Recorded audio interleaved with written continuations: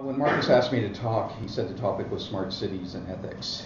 So I decided to talk about smart cities and ethics and not so much about Sidewalk Labs. But I will say a little bit about Sidewalk because I do get asked by the mandarins in City Hall what my opinion is. My opinion is very simple. I think this is a very important experiment, and I was happy to hear Ruben use the word experiment over and over and over.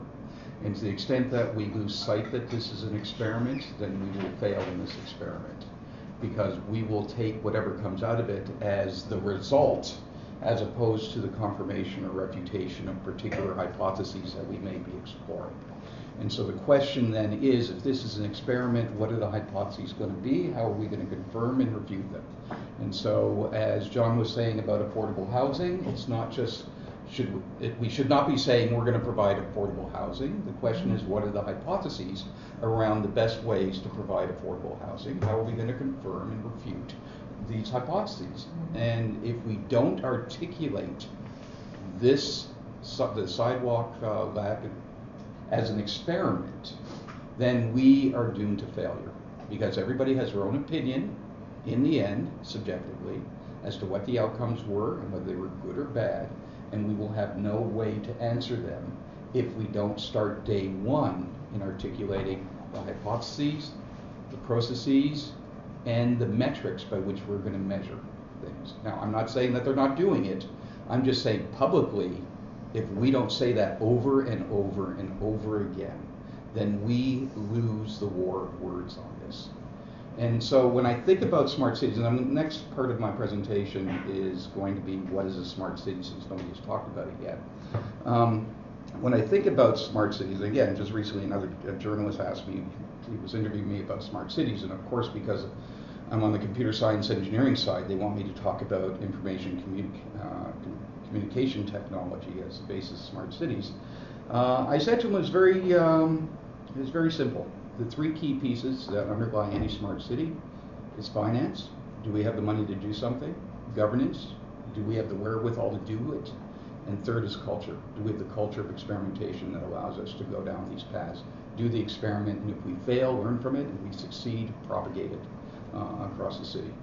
And as a city, Toronto, we don't have the finances. We have a history of not solving that problem. From a governance point of view, it's a dog's breakfast. And from a culture point of view, we know that the previous administration left us with a culture of keeping your head buried in the sand so that the Ford brothers would knock it off. So I think that generally we tend to fail on all three of those dimensions.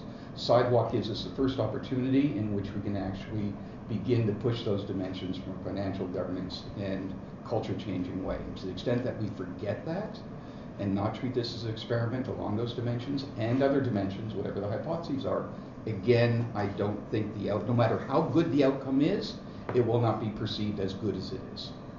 So that's my comment about Sidewalk. I'm not going to return to Sidewalk at all. Actually, I will indirectly. So what I'm going to talk about next is what is a smart city. I went to the bookstore and I looked for a beanie with a propeller on it because I guess I'm the propeller head amongst the group here, so I might as well wear the clothing. So what is a smart city? People have a lot of expectations about what I'm going to say given my background, and so they'll probably think of me saying something like composed of a system of systems acting as an organic whole with information communication technology providing an artificial nervous system. And this is due to Cantor and Littau back in 2009. They normally expect me to say that. And I do say that periodically when there's a very narrow crowd focusing on technology. But when you have me talking about smart cities in general, I like to actually focus on the major problems as opposed to the minor problems. And so my preferred version of smart cities, and this is due to Harrison 2014, is cities are regions that seek to make the best use of the knowledge and intelligence of citizens, administrators, and service providers to improve the design, construction, and operation of the city in various ways. It says nothing about technology. You don't need technology to be smart. I mean, we just need to be smart enough to figure out how to improve things. I mean, if you look at the Sidewalk proposal, find one idea that is new. One idea. I dare you to find one idea that is new.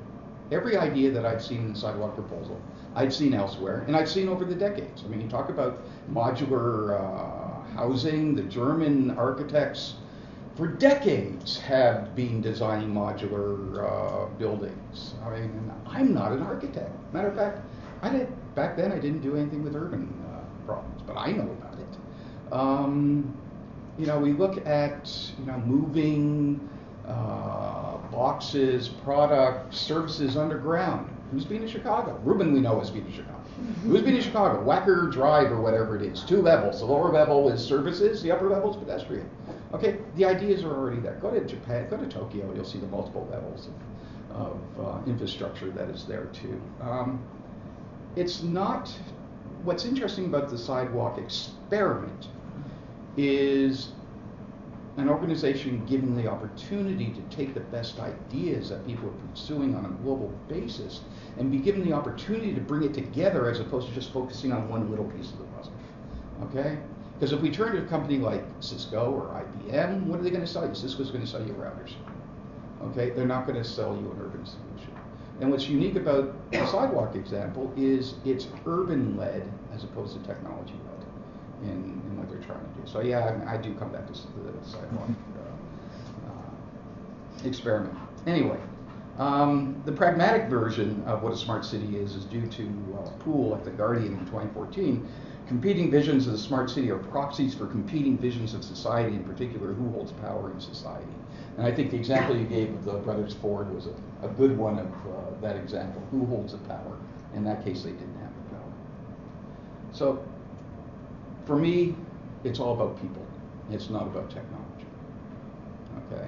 And so let me stop there on the definitions of a smart city. Let me now talk about a leap of faith that is probably held by most of you in this room. And the leap of faith is very simple. That is, you read about artificial intelligence. Now, my background is artificial intelligence. I've been doing it since 1974. Okay, so I tend to know a little bit about it. And you read in a newspaper. As a matter of fact, I started a company back in the 80s with the first wave and took it public and all that type of stuff. So I've been through this wave of AI over and over again. But we take a leap of faith.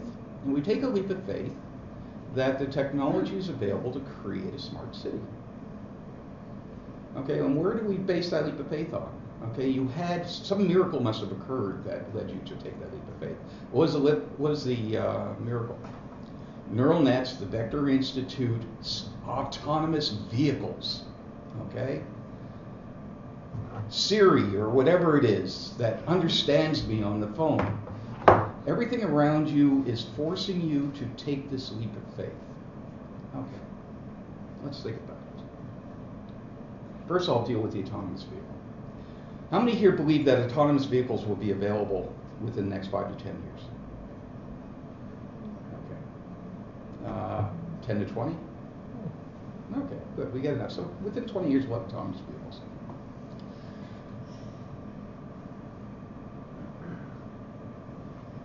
Uber, there's something called, in the autonomous vehicle world, and we haven't even defined what autonomous means. To me, autonomous means totally self-driving. It'll drive anywhere around the city, under any conditions, without any human intervention.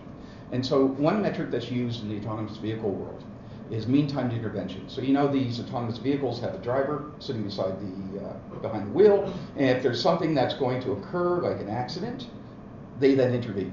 Okay, so they refer to mean time to intervention. How many hours is that car driving itself without anybody intervening?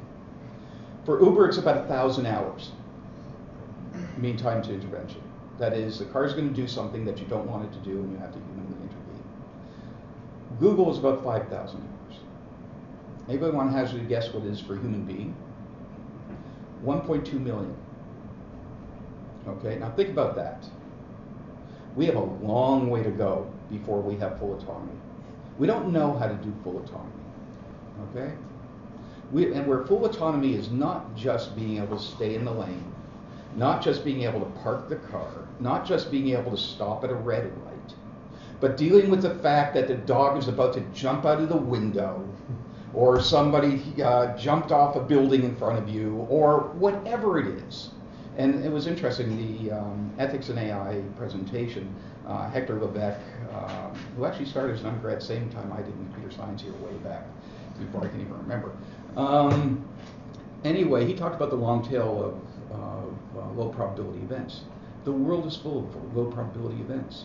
We don't have a training data for that, okay, to allow a car to learn enough using neural nets what to do.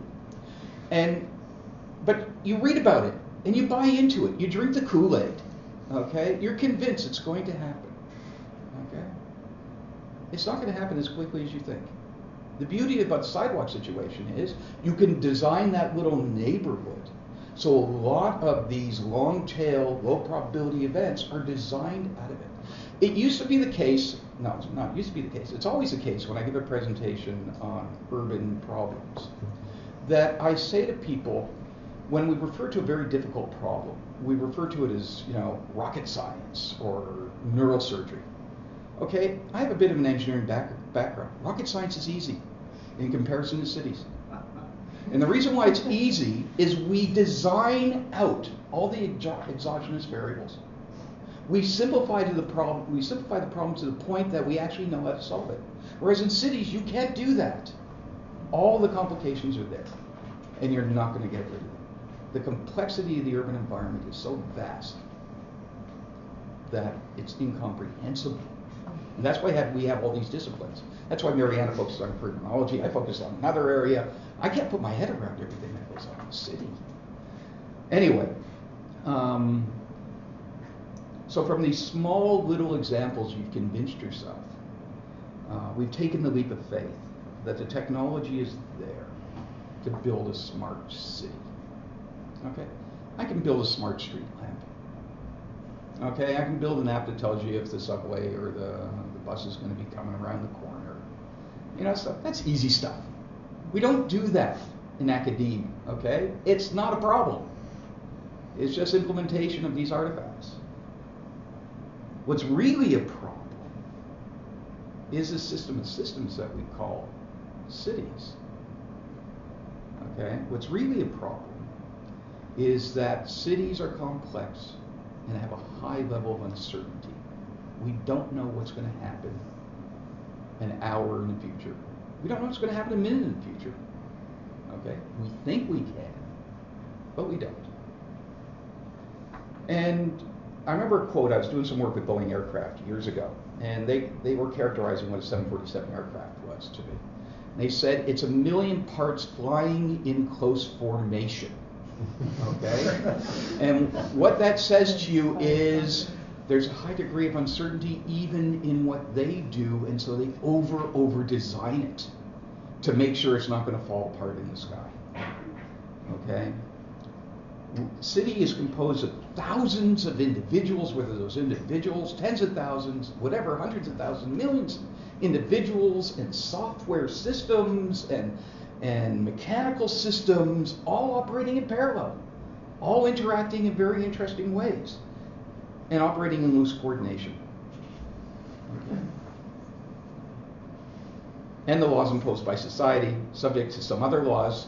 What are some of those other laws? Murphy's Law, what can go wrong will go wrong. Okay. Do we design that into our systems? No, we don't design it into our systems. Molte's Law, no battle plan survives contact with the enemy. All the things we know is true, we throw away with our leap of faith. Billings Law, the squeaky wheel gets the grease. And my law, which is there will always be people who will work the system to their own benefit, or for every rule there's someone who's ready to break it.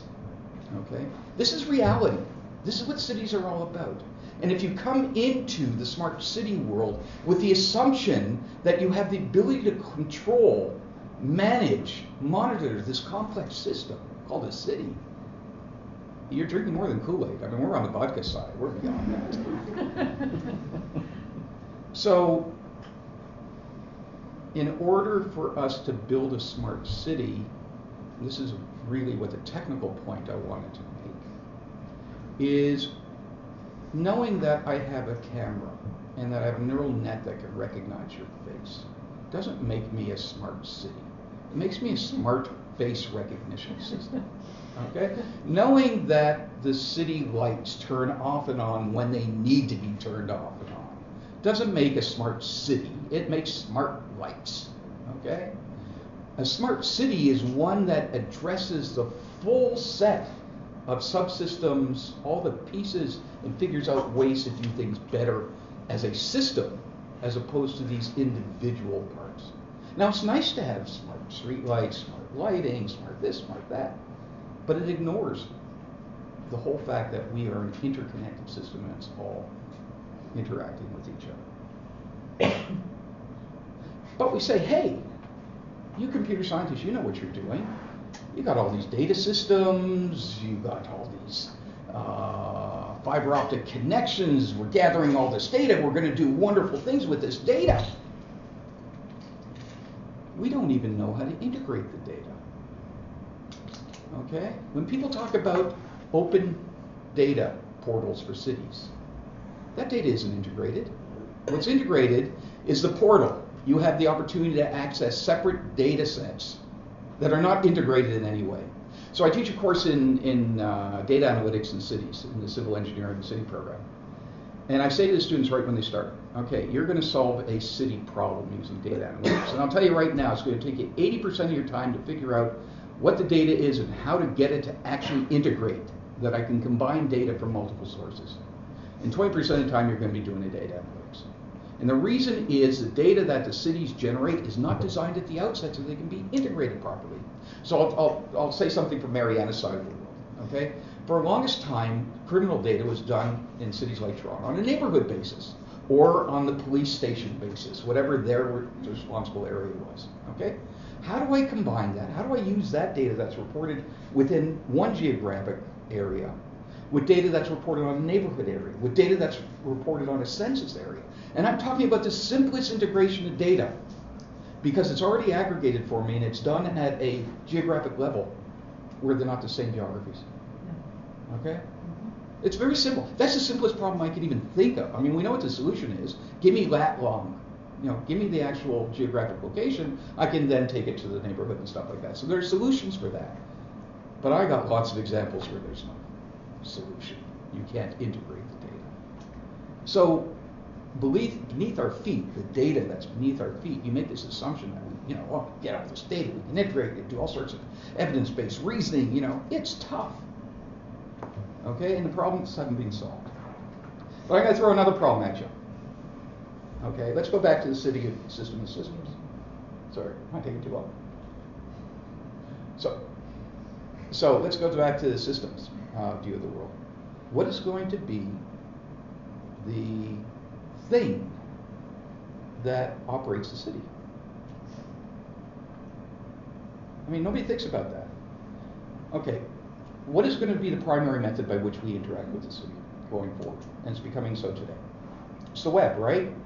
You want a service, you go on the web. You want information, you go on the web. You want to buy something, you go on the web. Whatever it is that you do, you're going to do it on the web. You're going to interact with the city, you're going to do it via the web. You're not going to speak to people. In the long run, you're not going to speak to people. So in essence, whatever that operating system is that runs the city is your primary interface. Okay? That system will be the way you connect with the city. Okay? Because that'll be the primary interface. And what does that say? Let me bring this to an ethics point of view. And I had to go and look up what ethics means. I mean, I thought I knew what ethics is, but I had to look it up anyway. I think the definition is really important.